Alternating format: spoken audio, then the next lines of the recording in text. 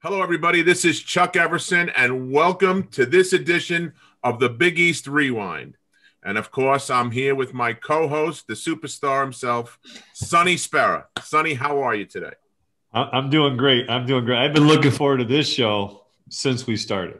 Oh, me too. Since we started. Me too. Listen, I was an official at one point in time, in high school ranks and stuff. So I know what it's like a little bit, not to the length that these guys were involved. But did you ever have problems with the officials? Did you ever get teed up or have an issue?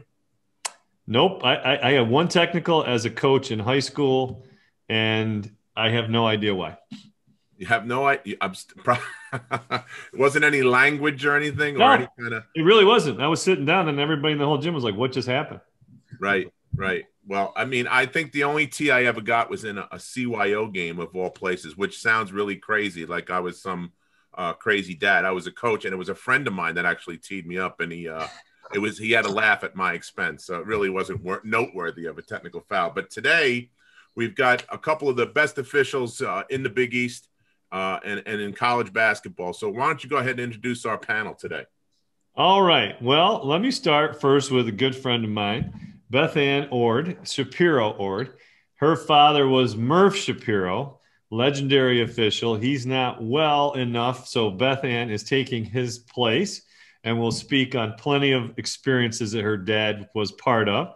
And we have Dick Froggy Paparo, if I'm allowed to call you Froggy. Mr. Paparo when we played. And, of course, the great Gene Monje. I mean, these are legendary officials. If they were on your game, A, you knew it was a big game, and B, it was going to be fun and intense. So welcome, people. Thanks for coming. Welcome to the show, guys. Thanks for having us. Okay, so let's start out with how did you get started at being an official? How long were you an official? And how did you get your start when you started officiating?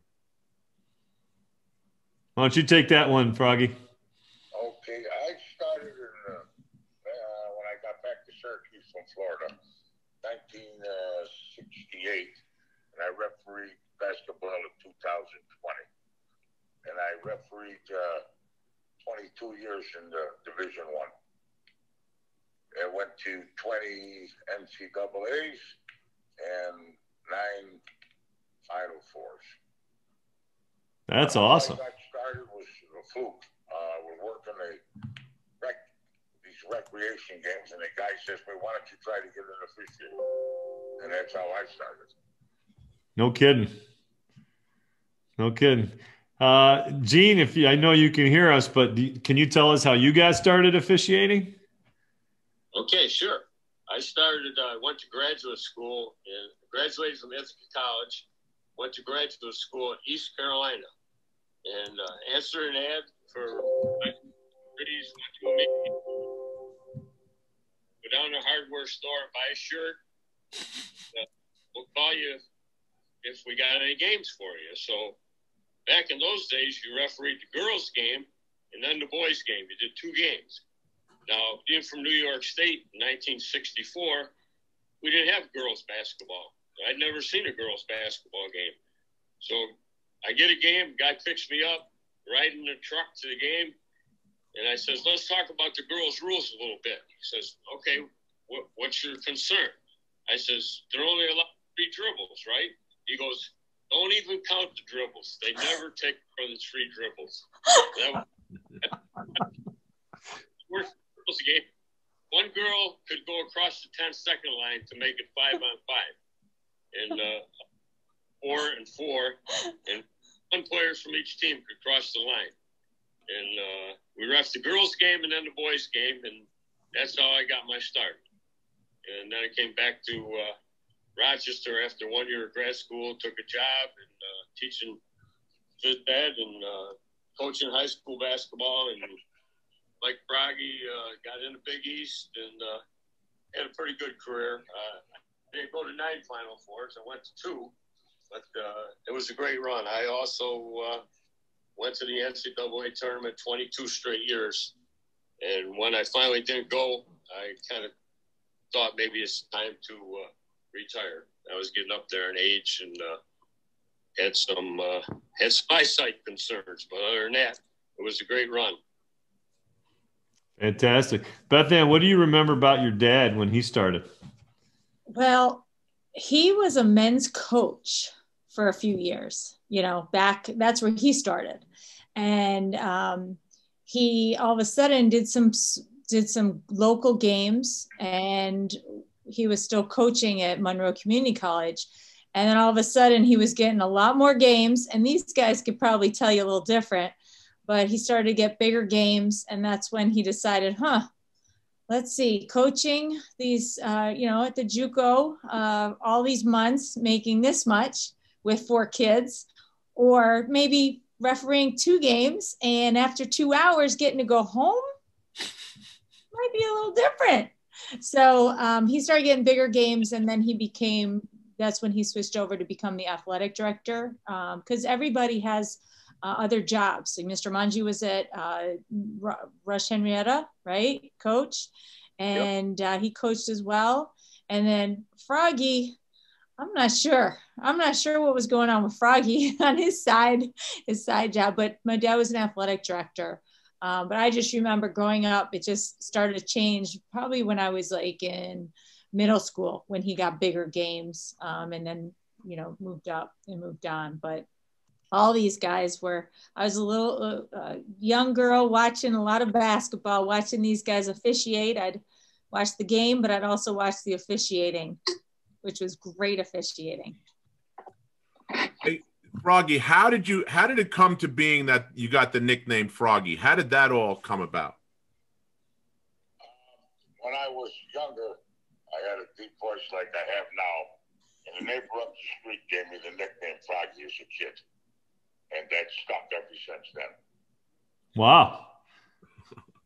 It sure has. Right all through. I'll tell you right now, people don't realize Gene Monje was a great basketball official like Murph Shapiro, but Gene Monje was a great football player at Ithaca College. People don't realize that. Not good. He was a great player. Yes. Froggy, I didn't know you knew that I played football for Ithaca. Yeah. Well, I know everything.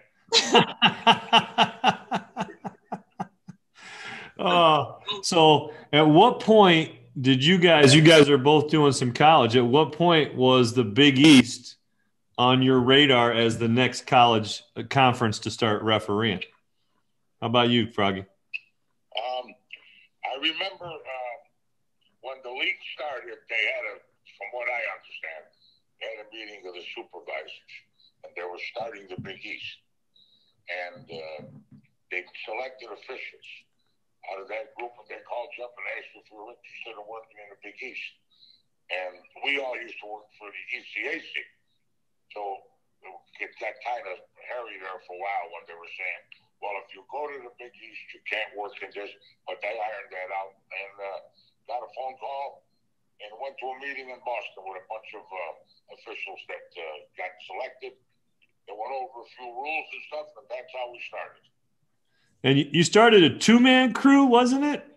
Yep, 2 men. Yep. Then they went to 3.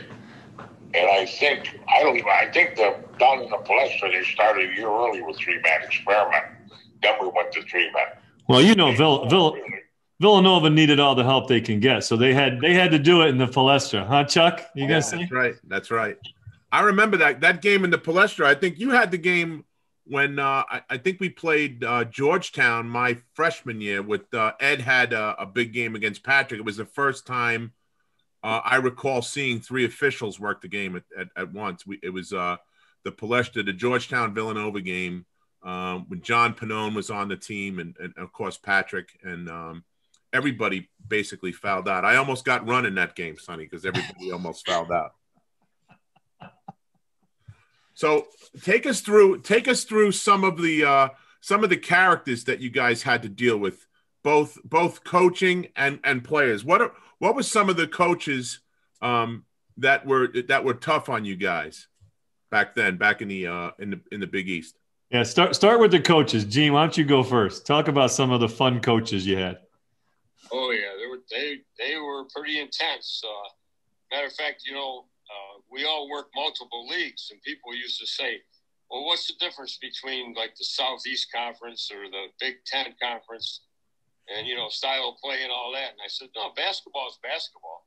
The difference is in the Big East, when the whistle blows, the TV cameras go right to the coaches.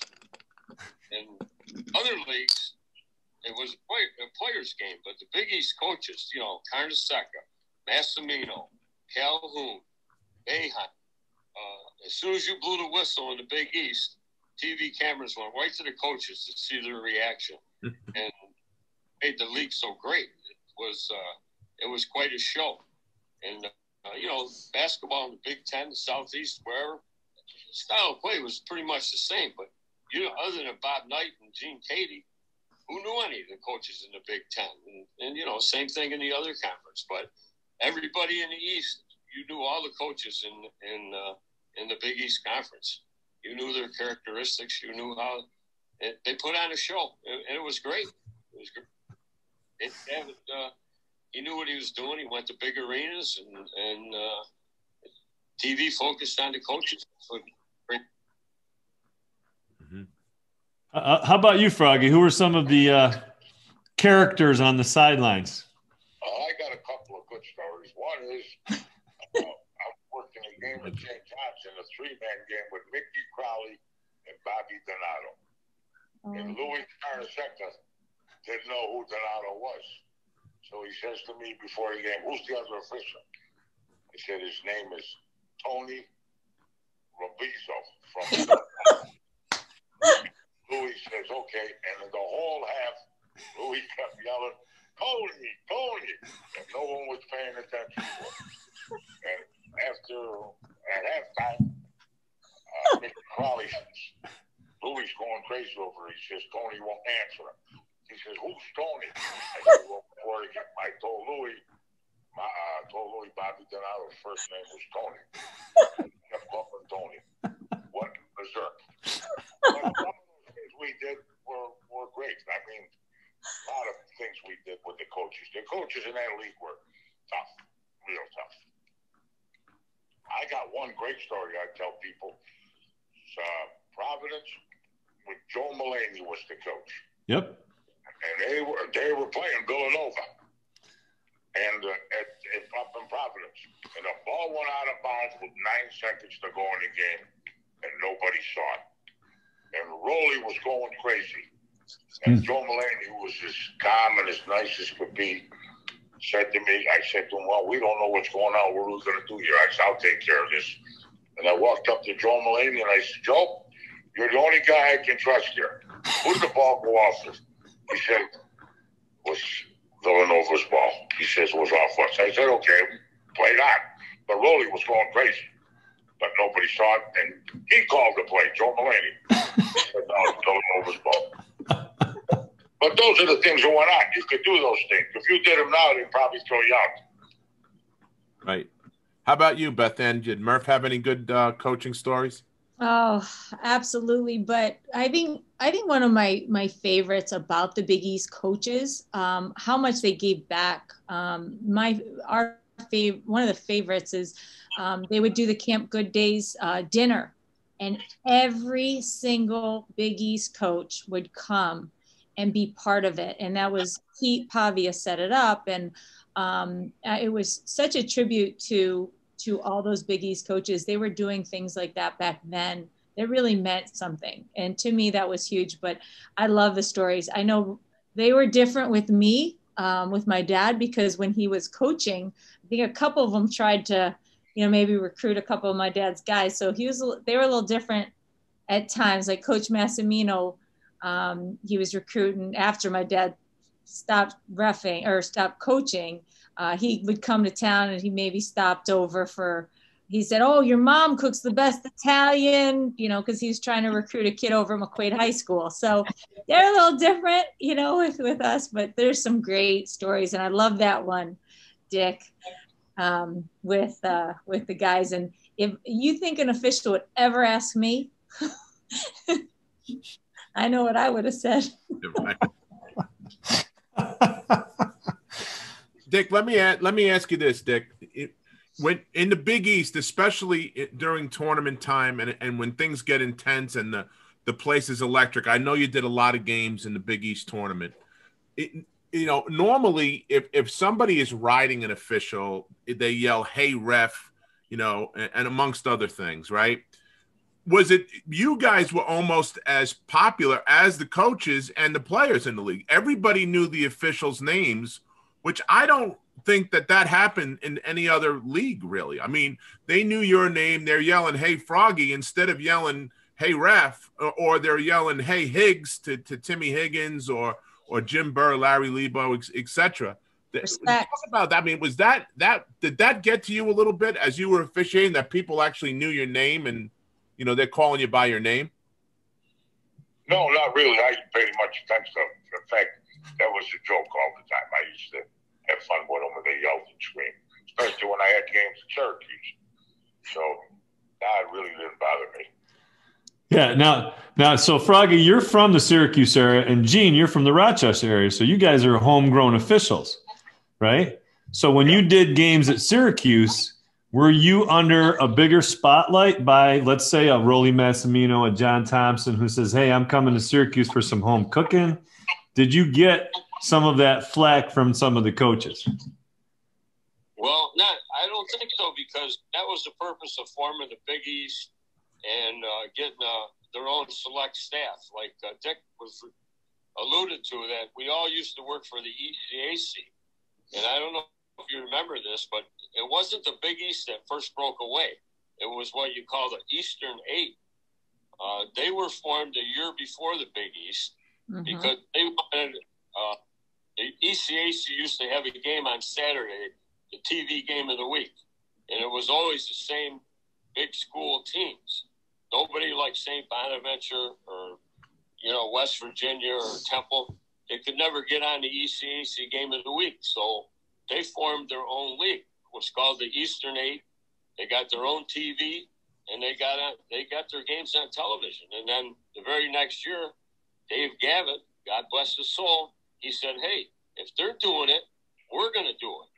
They formed the Big East, and they got their own officials and made a cohesive staff, and they said, "We're going to send them everywhere. We don't care about how much it costs. We're going to pay them top dollar, and we're going to send them all over the place." And that's what made the league so successful, because you didn't care if you went to Syracuse and you had to go back to work the next day, because you were on the staff and they let you referee and they paid you good money. Not like the money they're paying them now, but it was a good gig. It was fun. How about you? How about you, Froggy? Did you get any extra grief reffing in the Dome when you lived 10 miles away? Well, Syracuse, yeah, because I knew everybody from playing ball and being around here, but it really didn't bother me. And Boeheim, I used to hit him with technicals and everything. Never carried it over stuff. In fact, I talked to him during the summer and during basketball season all the time. We played golf. He's a close friend of mine and a good guy. But he never once, completely once went berserk or something. As soon as the game was over, he would never say nothing. I guess he got mad and I guess he went nuts after the Georgetown Syracuse game in the championship. All right, let's. I remember that. Yeah, let's have a conversation, because we just talked to Andre and Michael Graham just the other day. We had them both on, yeah. Yeah, and Andre said, if you see Froggy, ask him what happened there. Okay. The whole rundown. There was the play, and I saw what's his name, Graham, throw a punch. He didn't hit. I don't know if he hit anybody. At that point, I said, "Well, he's out of the game." So I motioned that Graham was out of the game. And the head referee, I'm not even going to mention his name, said to me, and we got together, he said, "Well, he didn't hit nobody. We can't throw him out of the game." I said, "Well, if you shoot a gun and you miss somebody, isn't that attempted murder?" He said, he says, "He's got to go." He said, "No, we're not throwing him out." He says, "All right, how are we going to do this?" And the official came to me and said, now here's what we're going to do. I'll talk to John and tell him we're not throwing what he told out. And you talk to Boeheim and tell him we're leaving him in the game and he won't yell at you. He threw you under the bus. So he says, oh, okay. So I went to Bay. I says, Bay. I says, he's not out of the game. He didn't hit nobody. He started moaning and then he stopped. When I told him he was shooting 2 shots plus 2 shots and forward, he's getting the ball out of bounds. But he went on and on moaning about that game while the game was going on and after. To this day, he's never mentioned that play to me. Never talked about it.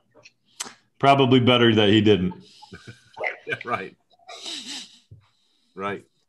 Those things happen. I mean, I'll own up to it. I threw them out. They told me I couldn't. I said, fine, we won't. But what are you going to do?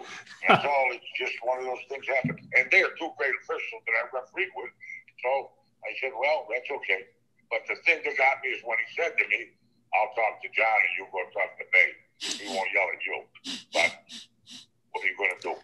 He probably didn't know Coach Boeheim too well. Well, you didn't know. And Gene and I refereed a ton of games that were tough like that at the Dome and stuff. Gene was a great referee, really a good referee.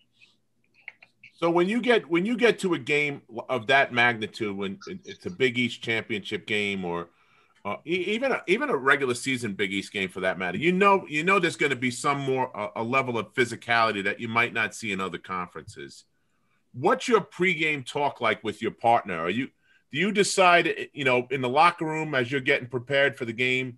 Is that one of the things that comes up when you say, okay, we'll let him play, or we can't let him play because of this, or how does that work? Take us through that process.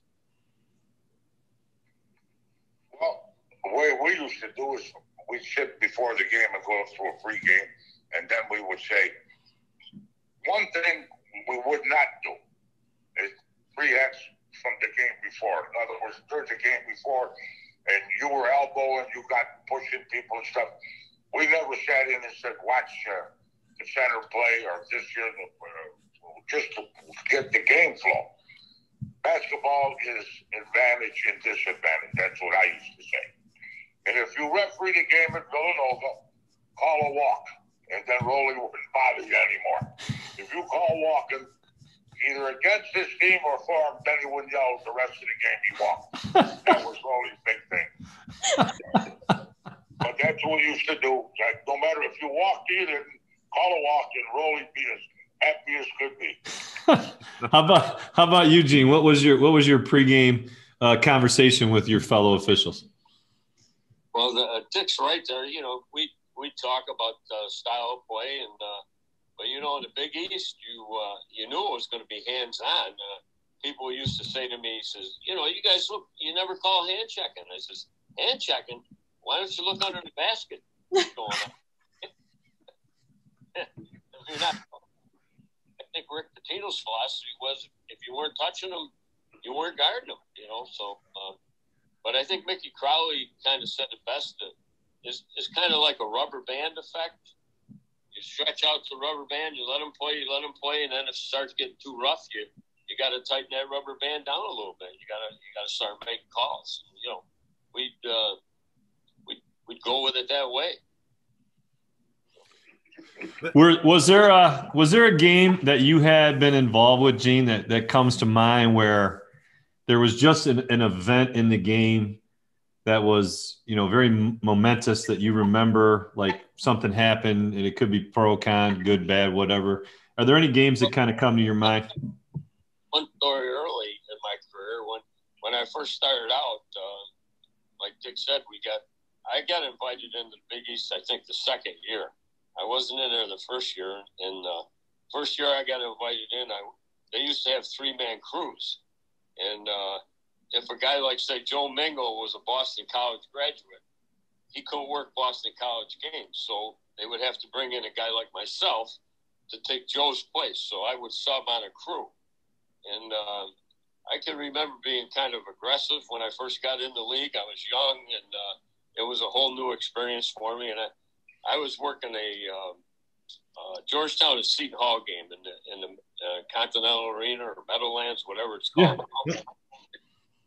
big crowd, and I was a little nervous, and I was a little aggressive with the whistle, and John Thompson called the timeout, or during the first 4-minute timeout. He kind of motioned to me to come on over. He stood there, all 6'10" of him with that towel on his shoulder, and motioned me to come over. And I went, "Yeah, coach, what's the problem?" He goes, he says, "Monje," he says, "you see all these people here, 18,000 people?" He says, "How many of them come to watch you referee?"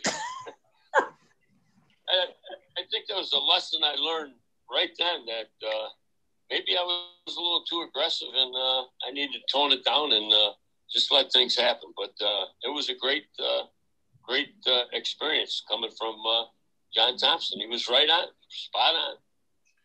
And now that you mentioned the Georgetown team, Gene, is it true that when you guys tossed the ball up, that Georgetown fouled? If you were next to a guy, you got fouled by one of the 5 Georgetown players, but you can only make one call. You can only call one. Is that what you found to be true?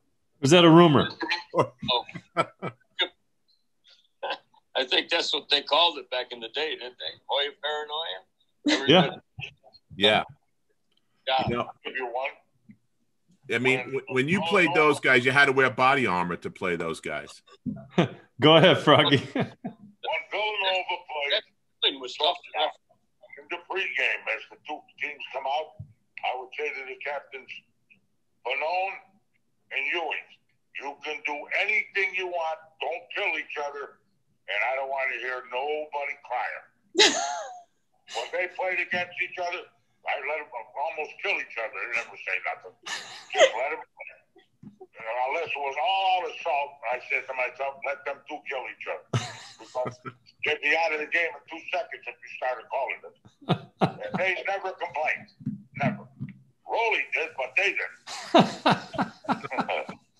I will say, when I was coaching at Pitt in the early 90s, and we would go play at Georgetown, that's same thing. The girls were the same way, but we didn't have officials like these guys that would let them play a little bit.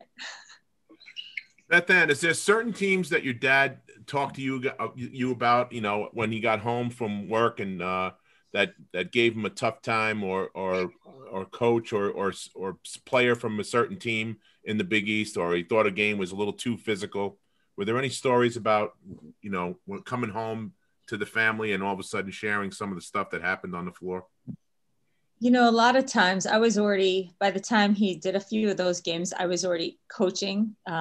So I would see him like on the road, or we would talk, on the phone and stuff. The one thing I will tell you is he never talked bad about anybody. He would always, and as a coach, he always would get on me. I was not allowed to complain about the officials ever, even as a head coach.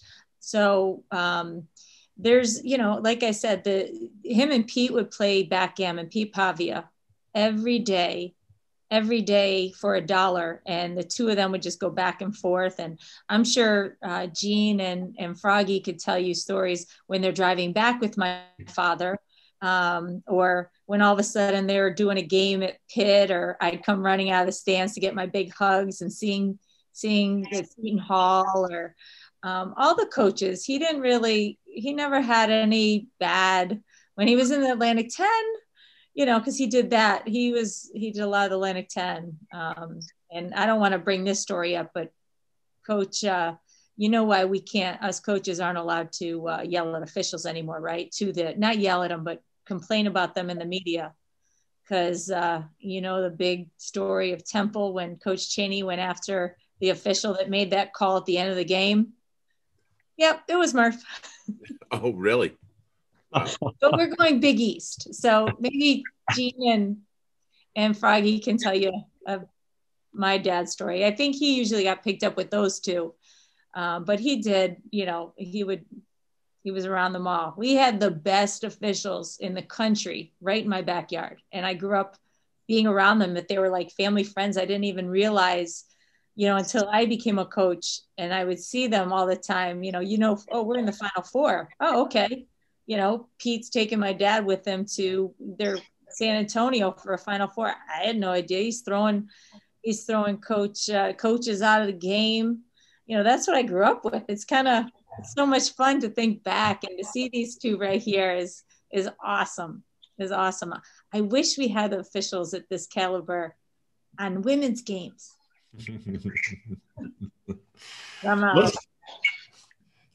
me ask you guys, is there anything that you remember as like a really funny moment that stands out to you to this day, that you remember something happening similar to the ball going out of bounds, Froggy, but something that at least either the players or the coaches got a little bit of a chuckle out of it, human side? How about you, Froggy? One time, I think Gene can remember it because everybody knew about it. I was refereeing a game with Mickey Crowley, myself, and I can't remember his name. He was an official, just got in the Big East. And Mickey Crowley put gum in his whistle when I was on it. And we started the game, and he never realized he had gum in his whistle. And he was trying to blow it, and he didn't. Nothing would come out. Then after the first time out, he's going, my whistle's broke. And he looked in there, and Mickey stuffed it with bubble gum before the game started. How about you, Gene? Story about Jim Calhoun at UConn. You know, are you still there? Yep. Oh, well, we were a real nutcracker. I mean, and double overtime. I think was UConn had, backyard rivalry there. Game goes double overtime, and Tim Higgins and I think Crowley and myself, and we worked our butt off, and we thought we had a really good game. You know when you come off the floor, if you had a good one or mediocre, whatever, and so as we're going off the floor, the Big East at the time had a rating system where if coaches gave you a 5 on a game, you really did good. If you got a 1 or a 2, it was a little shaky. You didn't want to get that kind of rating on an individual game.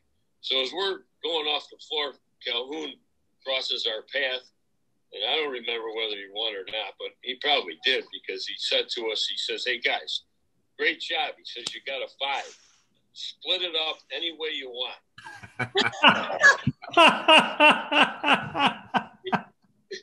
Talk about a coach with a sense of humor. When he said that, I'll never forget that. The 3 walking off the court, or kind of hustling off the court, and Calhoun goes, "Guys, you got a 5. Great job. Split it up any way you want." That's great. And one of the funniest guys was PJ Carlissimo. He was really funny. Yes. Great speaker, and on the bench, you never know what he was going to say. One night he said to me, "Gene, can I get a technical for what I had run by him?" And I said, "What did you just say?" Next time I said, "Gene, can I get a technical for what I'm thinking?" I says, "Coach, no." He goes, "Well, then," I says, "I think you suck." PJ. That's funny. So you guys have coached numerous you guys have refereed numerous Final Fours. Tell us some of the stories about the Final Four, and what was that like for you getting into the spotlight? Was there butterflies when you come out to a game? Is it like a player coming on the floor? You have butterflies in your stomach and that kind of thing? You get nervous before a game like that, a big Final Four? Go ahead, Frog. In my incident, I was shocked when I got picked the first time. You get a little bit psyched up a little bit for the games, but you referee the same way you refereed the last ones. They're easier games to referee than regular season games, because the games are more wide open and the players are better. They know how to play. And I always said it's easier to referee in the finals than it is to referee in your championships or your leagues, because the games were like wide open and spread open, and the players played. They didn't worry about anything else. That's what I came out of it with. How about you, Gene? Yeah, I would agree with Dick on that. I think when we first broke in the league, I can can remember being quite nervous. I mean, my mouth was so dry, I didn't think I could put air in a whistle. I was so nervous, and guys gave me a little tip. They give you a little piece of what you call quench gum. I don't know if you ever heard of it. It's a citrus type gum that'll make your mouth water, and tuck it a little bit, and you're free. That's what it was called. It said, "Monje, put this in your mouth here, a little piece of quench gum."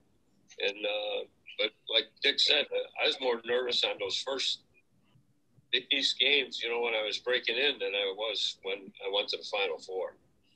But it was a thrill. Don't get me wrong. When you get selected to go to the Final Four, it's a thrill. How does that process work, Gene? How does an official get selected to do the Final Four? Well, it's changed over time, but in our day, it was very competitive because you started out with 96 referees, and after the first round, you only need 48. So they have observers at the game sitting in all different corners of the arena. And back in our day, 12 guys went to the first round. You didn't know in advance, right, Dick?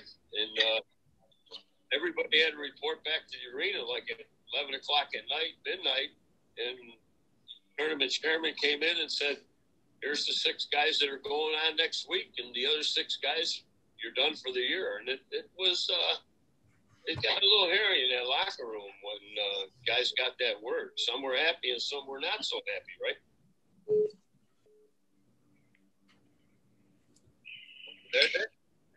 Yep. Yes. Go ahead, Sonny. Yeah, can you hear me? Yep. They do it that way. You know ahead of time whether you're going to work 1 game or 2 games on that first weekend, and then the rest is done over telephone. But back when we refereed, they came in the locker room after the first 4 games and told you were going to stay and work on Saturday or Sunday, or you were going home. It was very competitive. Wow. So what was the travel like? Because you obviously went from like local to much bigger places. Well, how did they treat you on that?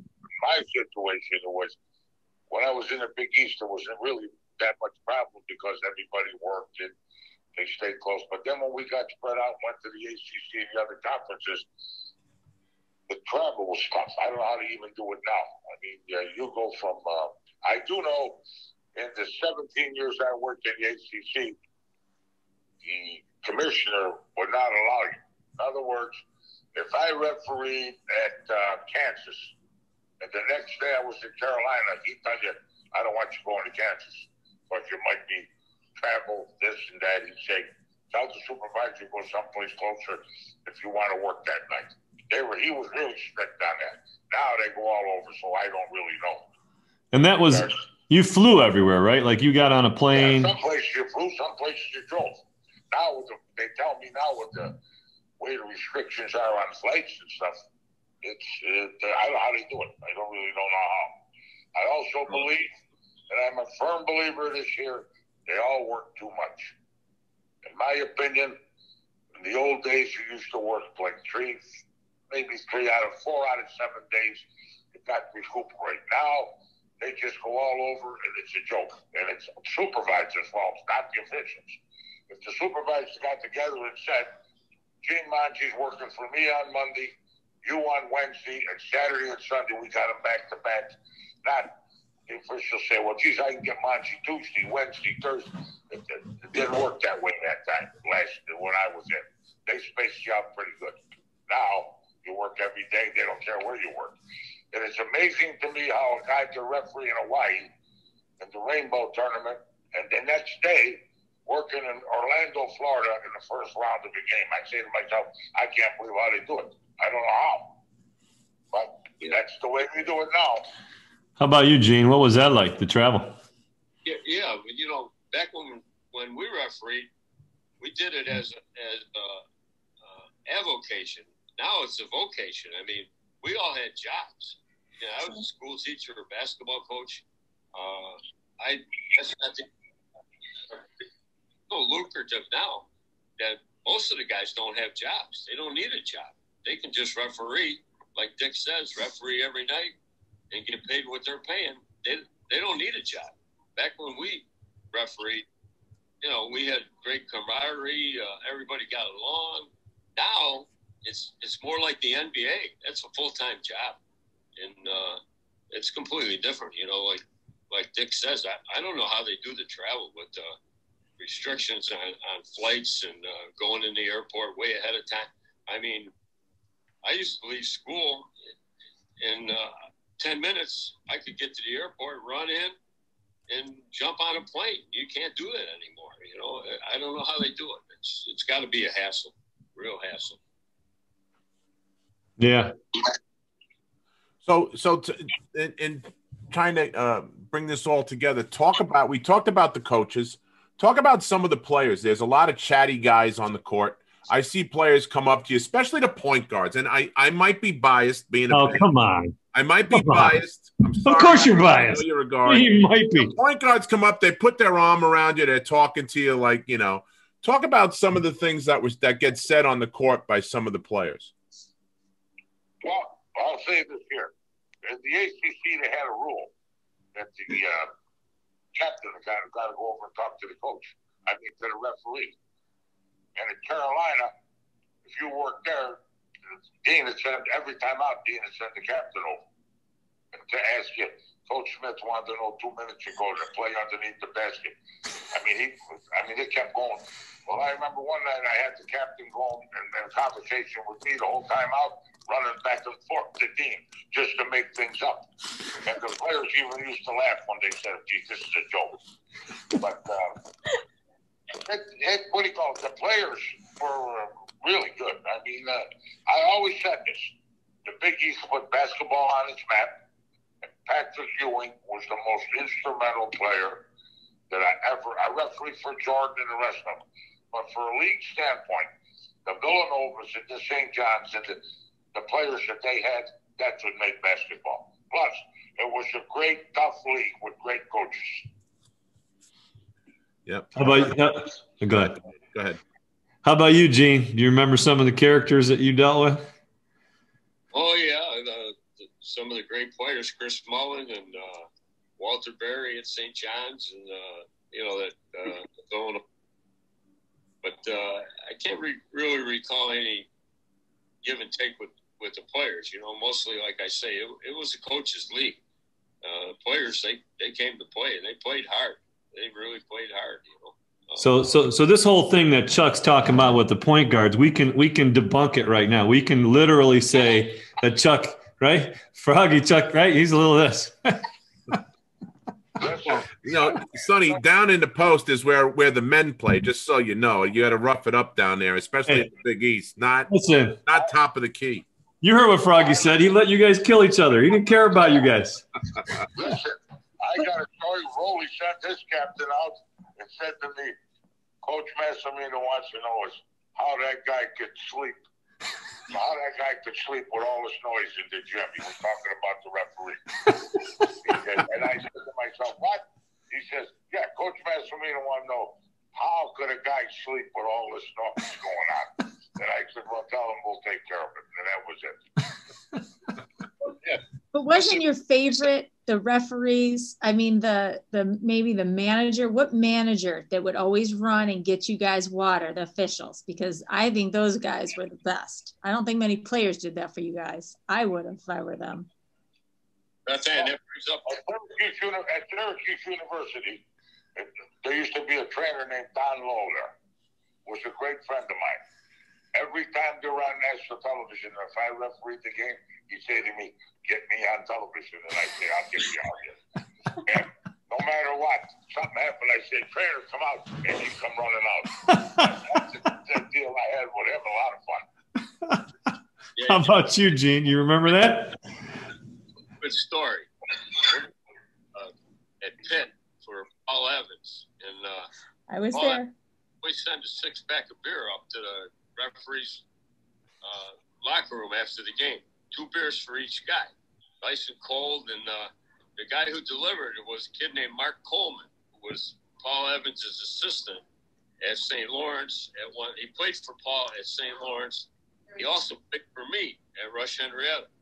Mark Coleman, great kid. And he followed Evans to played for him at St. Lawrence, and he followed him to, I think, the Naval Academy, and Evans came to Pitt, right? So one night, it was Coleman's job to bring that beer up to the officials. So one night it's Jody Sylvester and I think Bob Donato and myself, and tough game, and Jody Sylvester seconds, which I don't know how many times we call that in a season, but not too often, right? It went against Evans, and I think he ended up losing the game. So up to the locker room after the game, there's a knock on the door, and it's Mark Coleman, and he doesn't have 6 beers. He's only got 4. Because this is for the rest, he says. But Jody, you don't get any. That's when I was at Pitt. That was a classic. That's classic. That's right. Yeah, Coach Evans was a character. He was a character boy, and Mark I worked with. Yeah. One last question I got to ask you guys, and this is in relationship to Dave Gavitt, because from everything I've learned is he was very instrumental in not only putting players from different teams together at the Big East luncheon, he put coaches and athletic directors together in preseasons, and it kind of forced a social environment, right? What did he do with the officials? Because you guys have touched on it, but what did he do, Froggy? What was some of the things that Dave Gavitt was involved with the officials? He was very, very, very behind the officials, whatever went on. But I can remember when he used to say it, the league used to be tough then. I mean, really tough. He used to say, it's showtime, just let him play. Because he wanted to keep the best players in the game, and he never interfered with the officials. Never. I talked to him a couple times, and he wouldn't have, in regards to officiating and stuff, and he never complained. I refereed a game with me and Pete Pavy in a 2-man game when he coached Providence against Niagara. And he was the same then. He never bothered the officials. He never bothered us. He was all for the officials, and he wanted to pay you.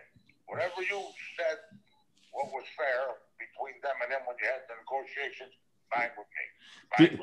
Did he do anything though that he like required all the officials to get together for a training session or a kind of a social? No. His one thing was that he wanted you to be loyal to the league. And what I mean by that is guys like Monje and the top-notch guys, officials, other conferences would call you to play. They want you to use their services. In those days, they called you. Are you open this day and that day? And the only thing Dave used to say is that if you're a Big East official, your loyalty first is to the Big East. So what you would do is you give the Big East to give you all your dates, and then you would spread them out to the other conference that you wanted to go. And I remember the year they had it that you couldn't work the night before a Big East game. And Dave used to pay you for sitting home. In other words, he said, we don't want you working the night before. If you had a scheduled game, you got paid for it. All right. So he was good to us. He was. How about you, Gene? What are some of the things that you saw that Dave Gavitt did and put together and et cetera? What kind of culture he created? He was in the officials' corner. He put the staff together, and really Art Highland was the supervisor of officials, and I think Gavitt really turned most of it over to him. But if you needed something, Gavitt was going to give you your support. And like Dick said, I think they put that rule in that if you had a noon game on a Saturday, they don't want you working on Friday. They wanted you at the site, the night before. They didn't want you flying in at 10 o'clock in the morning after working a Friday game someplace. So, like Dick said, loyalty was the big thing with Gavitt. If the Big East was your primary conference and they gave you your first and your most of your assignments, they expected you to work the tournament and not be shopping around. Great. Beth Ann, do you remember anything that your dad related to you about Mr. Gavitt? That's kind of why, it was really more Mr. Highland, but it was he was more with like the Atlantic 10 at that point. So my dad only did a few like Big East games, not like these guys, you know, because he was more with the supervisor officials with the Atlantic 10. So it was a little bit different for Pops, for my dad. I can tell one more Dave Gavitt story. Let's go ahead.